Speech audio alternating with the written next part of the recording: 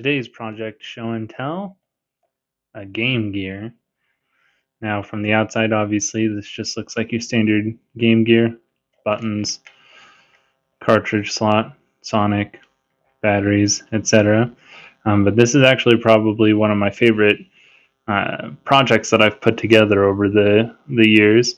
Obviously, it looks completely stock from the outside, but when you switch it on, you're obviously not greeted with the Sega, but instead you're greeted with a blue screen, which then quickly turns to a bunch of code running up the screen here. And if you could guess already, this has a Raspberry Pi running inside.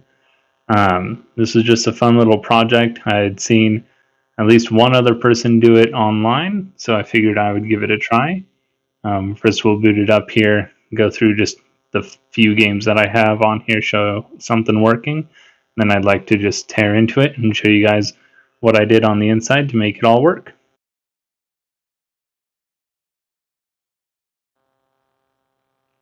Alright, so I've only got a few games on here. Nothing really to report of. The graphical interface that I chose, I don't remember the name of, but I liked it just because it was simple, fairly easy to read. It just has a quick picture of what it is that you would be emulating, and then a list of how many games obviously that you've got. So let's open up some Tetris here.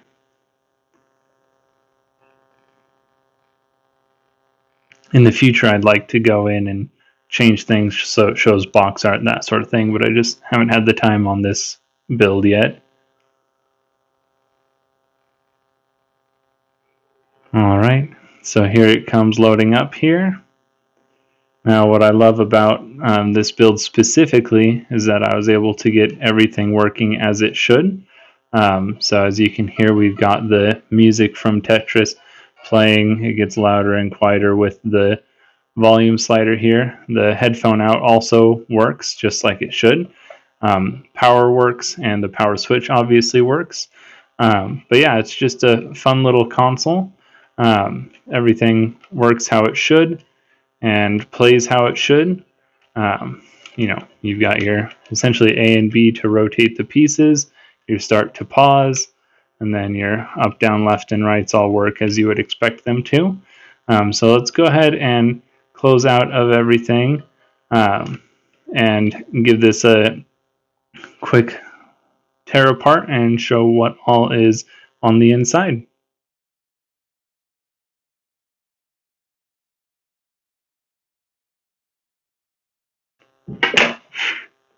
Now everything is exactly as you would expect for a Game Gear. It runs off of the AAA batteries. You can see here it takes 6 of them. Nobody ever accused the Game Gear of being environmentally friendly or easy on batteries. But let's get this torn into here, and then we can look at what makes her tick.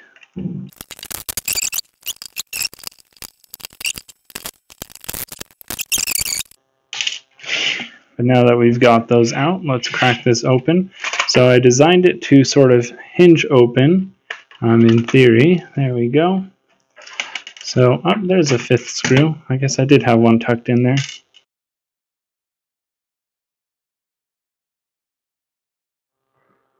Alright, so just tearing into it here, I'm just going to sort of work my way from the right side of the shell to the left. On the top here, we have the power board. This is just the standard power board that is in any Sega Game Gear, which is great because that means that this would be an exchangeable part if something were to break. It does operate off of the batteries that you already saw. It also works with the wall charger as well. So you're able to plug it in, get power from the wall or from your car adapter, and it would work there as well because all of the circuitry is still there for the power. We're simply stealing 5 volts off of the pins here and running them straight to the Pi and the screen below. On the opposite side here, we do have the soundboard. As you can see, all I had to do to this to get it working was recap it, which is a fairly standard practice. for the Sega Game Gear. A lot of these have sound issues.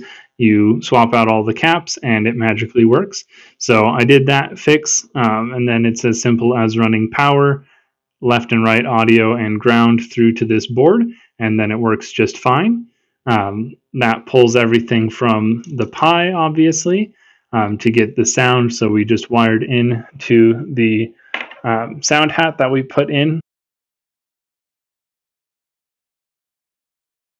The Raspberry Pi Zero doesn't have native audio out. It doesn't have a headphone jack or anything. So we added this hat here, which pulls sound from the GPIO pins, plugs it through, and then we're able to route that through to the board on the other side of the case here.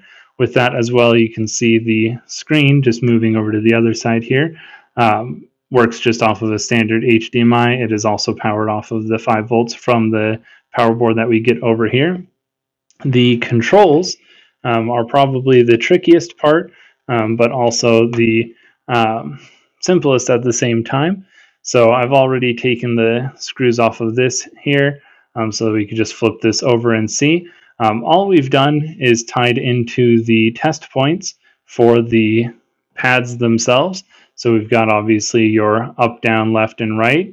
Those all have a corresponding test pad on the side here, and then they have a common ground between them. So I've pulled that from up here. It was just a much simpler place to be able to route cables out and around. But with that, it uses the standard rubber dome that you would see on any Game Gear, standard buttons and everything. So you still get the same exact feel that you would for the original. The only tricky bit with doing it this way is, as you can see, there's no controller or anything that was hacked up and put inside here. We are routing all of the inputs from both the D-pad as well as the action buttons over to the GPIO pins here. And then we ran a program, which I'll have to track down the GitHub and link that in the description down below. But we ran a program that allows us to simply map GPIO inputs directly to essentially a keyboard input, so that we can use all the buttons to navigate through menus, play games, etc. So yeah, overall it was a very fun little build to put together. I do have plans to come in and fix some of this up a little bit. I'd love to be able to come in and properly heat shrink some of these wires. They're all just sort of held down with electrical tape right now because I didn't want to make anything too permanent until I knew that it worked. Obviously, it now all works, so I'm going to come back in one of these days and get that all tidied up and buttoned up. But overall, fun build, great little put together. Side note that I don't think I mentioned, I did have to sacrifice a poor Game Gear cartridge, as you saw at the beginning. This is just the back half or front half, depending on how you're looking at it, the label side of a Game Gear game, because I wanted it to look like a Game Gear from the outside, getting that real stealth sleeper vibe. Then I had to do something to cover up the big gaping cartridge hole, since we obviously are not putting any cartridges in this Game Gear at any point in time in the future. So we hacked up a Sega Game Gear game. We've got Sonic in here. We just dremelled out some of the side pieces here in some places so that wires and cables and things could route around. But on the outside, it all looks as you would expect it to, with a game on the inside. So looks like we're playing Sonic 2, but really we could be playing Tetris, Pokemon, you name it. So yeah, that's just a quick little show and tell of one of my favorite projects that I've put together. Everything works really great. It's fun to play around with, and it was really fun to build. If you guys want more detailed information, just let me know in the comments down below, and I can definitely do a more detailed video going over how I programmed the buttons, that sort of thing if needed. But yeah, it was fun to share this with you guys. Like, share, subscribe, all the good stuff down below, and have a nice day.